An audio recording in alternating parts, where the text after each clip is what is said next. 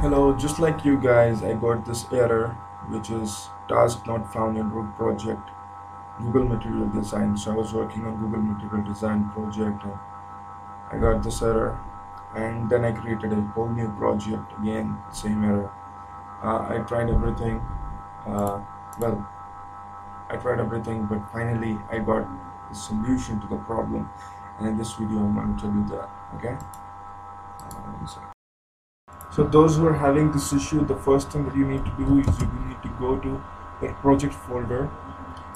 Okay, so just type in that, and after you've done that, right, you need to write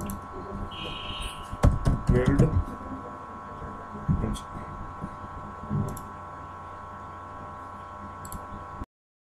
and then you need to write this. Okay,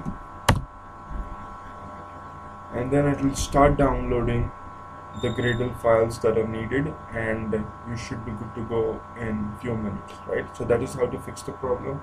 Like this video, if this fix helped you, please comment below, like, subscribe. I'll be adding some tutorials on Android Studio, so I hope this video helped you, and please share it if anyone, because if anyone else has the problem, you might be helping them as well. Okay, thanks for watching.